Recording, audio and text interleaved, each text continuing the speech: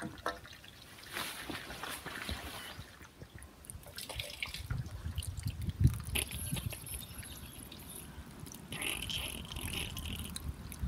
give it a little tap. We've got enough pressure. Here's my micro hydraulic ram pump in action, getting a steady trickle of water flowing down from above. We'll get into flow rates later. At the moment I've got water just gravity feeding in, just here, firing down and actually pumping water uphill. Let's have a look at the pump's construction and then we'll get back to this setup. Here's the ram pump you've just seen. It's pretty simple design. With this ram pump I've been able to get up to 250 litres a day kind of pump rates. The main body of the pump is made up out of one of these pumps that you'd use for dispensing kind of soap. I picked these up off Amazon, I think it was. I think I managed to get 5 of them for 14 quid, so really decent prices.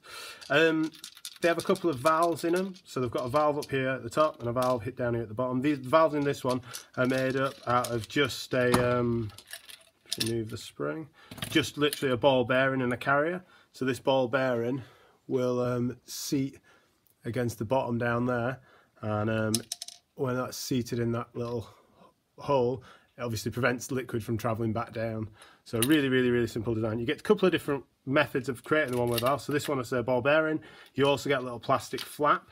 I kind of prefer the plastic flappers. I seem to get better pump rates out of them, but these still work just fine. As well as that, we've got a couple of T's. So we've actually got one T just there at the top. I believe this is a 6mm exterior diameter, and these are 13mm diameter on those. So basically we've got an air chamber that receives pressure and compresses some air, so this is always going to have air in it. Water flies along, it hits this one-way valve, a little bit comes out, jams the valve shut. That causes a back wave of pressure which comes up here and it shoots up through this one-way valve, which allows water, as I said, to move that way. Hits here, pushes through a little spike of pressure, compresses the air in this bottle. This one-way valve then stops, will not let return flow go down. So as this air expands again, that forces up our driveline, and this is where our driveline will be attached. As soon as the pressure kind of drops in this bottom half, this spring here, mounted on the very tip, is then able to push that ball bearing valve back in, or the little flap valve back in, which allows a little more water to come out and starts the cycle over again. So it goes tap, tap, tap, tap.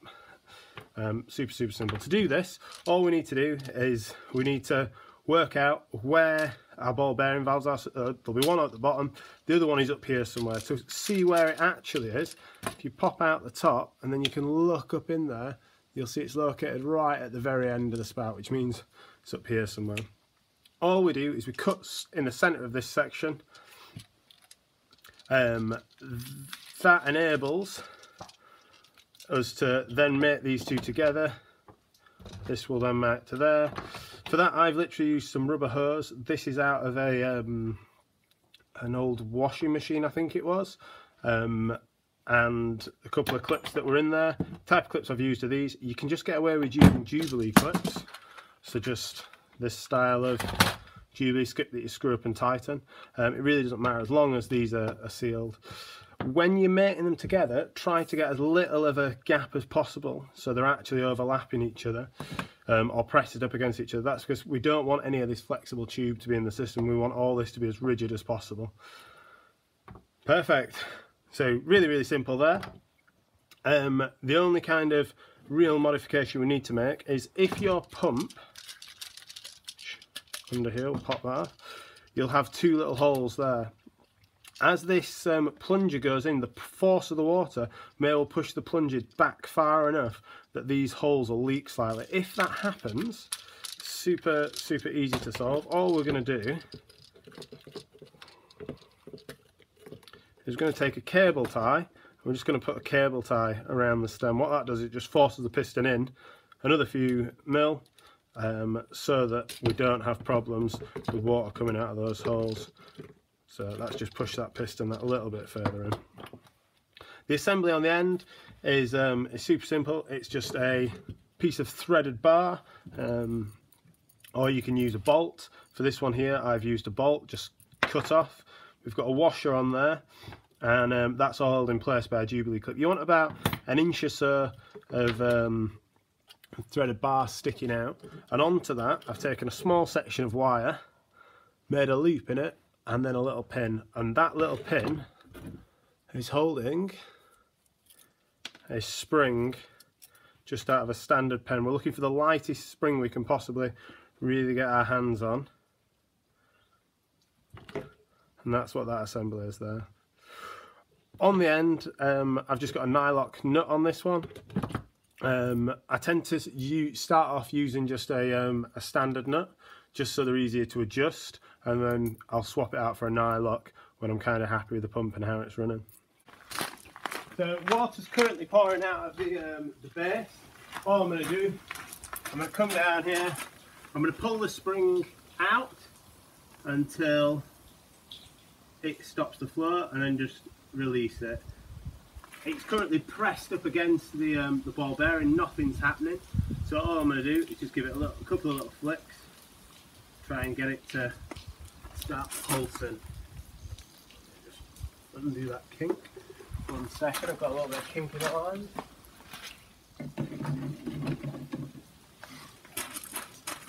So we'll play around with my spring, just there we go. And at this point, all I've done is I've wound the nut in until it's just touching the ball bearing enough so that it starts to release pressure. So we've got it tapping away. We'll start to notice the water level rise slightly in the bottle we've got as it starts to fill it full of air. As it starts to compress the air in there and water moves up to fill that void. The pump may well cut out, but don't worry about it. Just restart it, and like in this early stage of it pressurising everything. I'm going to come back to the top now, sticking away any excess water. I'm literally just going to turn the tap off so that there's just enough water running in. The only reason I'm doing that is just to stop my garage ending up a swimming pool. That's tapping away. Can you see where this water's at? Oh, there we go. Coming out of the top already. Fantastic. I don't know if you can make that out. I'll come grab the camera for you. I've just reduced that down. Well, I don't know if you can hear you. It's quite an irregular heartbeat at the moment. So all we're going to do, I'm just going to go in, I'm just going to try and purge a bit of water out. There, just see if we can get any air bubbles out of the system. You'd normally find it'll do like a little reverb if there's air trapped in the system. So then, working out the amount of flow you've got is super simple. All we're going to do is we're going to head up. We're going to get a stopwatch,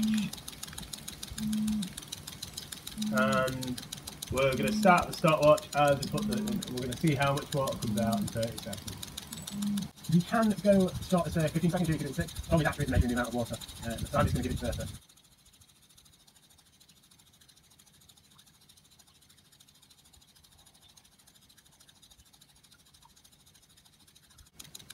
For 30 seconds. Coming to look at that, what have we got? Looks as though we've got